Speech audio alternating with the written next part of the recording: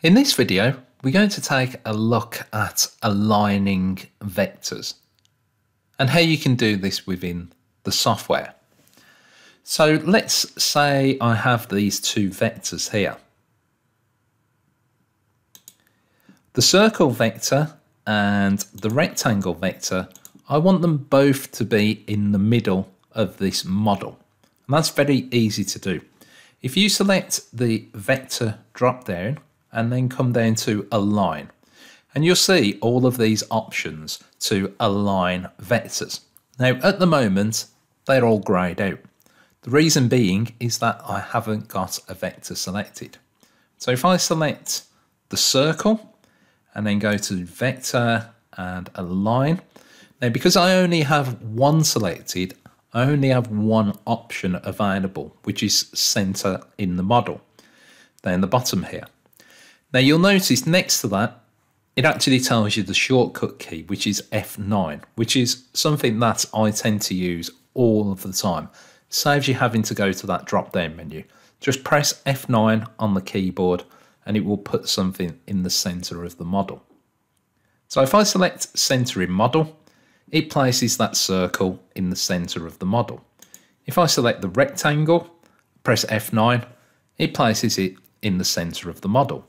So now, because I know that that is in the center and that is in the center, that the circle is in the center of the rectangle. Now, let's undo that. Let's say that I didn't want to move the rectangle to the center of the model, but I only wanted to move the circle and I wanted to place it in the center of the rectangle. Now, what I can do for that is use the center option that I have down the bottom. So that's the one above center in model. Now to do this, what you need to do is select the object that you'd like to move first of all, and then shift select where you would like to move it to.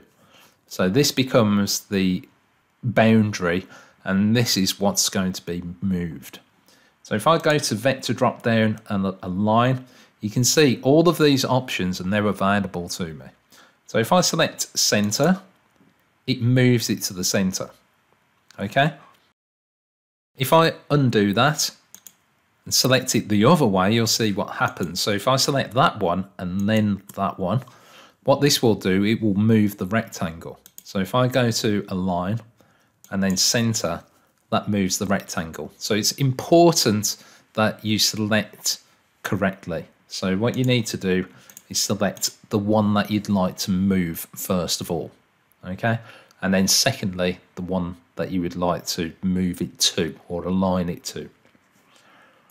So if I select that again, select the drop down, align. Now let's align it to the bottom. So what this has done, it's just moved it up so it's touching the bottom of the rectangle. Let's do it again. And let's do it vertical center. So it's moved it in the center, in vertically. Let's do it again. Let's do top. So this is going to touch the top of the rectangle. Again, let's do right. So it's going to put it in that far right-hand corner now.